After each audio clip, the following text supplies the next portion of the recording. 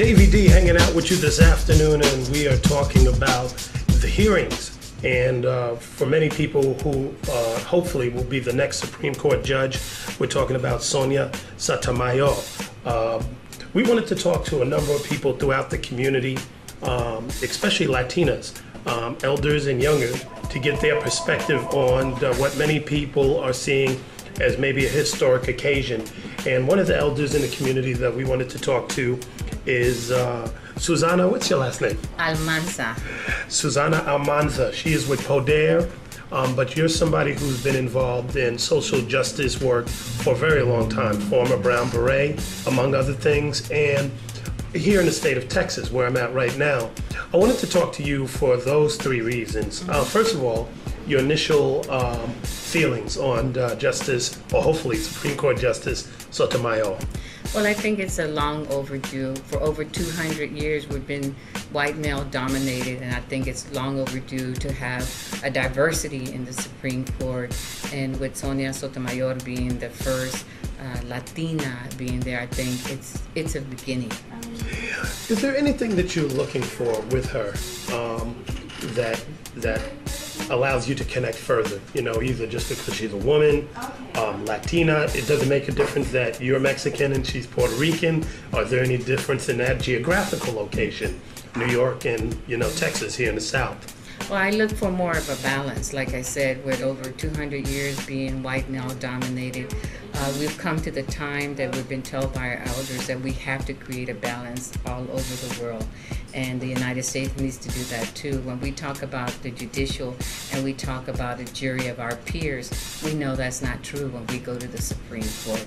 There is not a jury of our peers if all we see is white, and even white women. I think that we've got to have that balance where we have Latinas, where we have Asians and African American.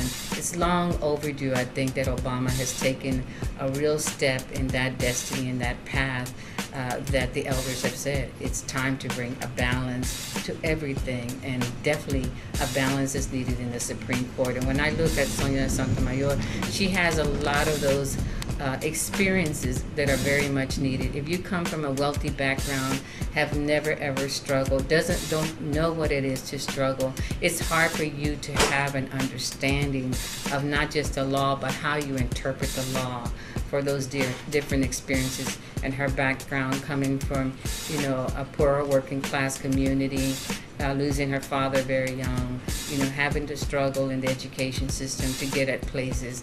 And then her experience all across, I think, beats all of the ones in her appellate court, her circuit court experience, her being, you know, in a law firm, her being a prosecutor, her being a judge. You know, I don't think that there's too much to argue with there in that particular aspect.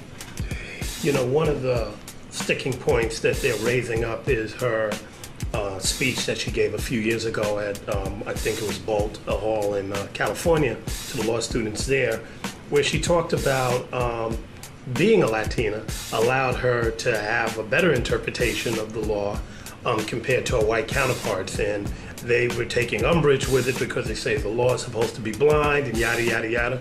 Your thoughts on that? I know you kind of touched upon that, but more specifically. Yeah, well, we all know that the law is not blind. You have certain things that you guide you, but then again, you also have interpretation of what that law particularly says. And I think in her bringing up diversity and the need is something that's long overdue. I think that we should, you know, challenge and support that there should be diversity. You know, I think that the people who claim, oh, she brought up diversity is because they've been so used to having, you know, the white dominance and the white dominance of their interpretation.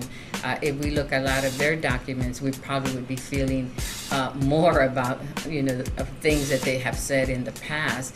But I think now when it's kind of turned and we have, you know, a Latina talking about diversity, all of a sudden it's like this taboo issue, but in reality it's an issue that people have been talking about a long time, and even Obama talks about diversity, and I think that's one of the reasons he made those choices.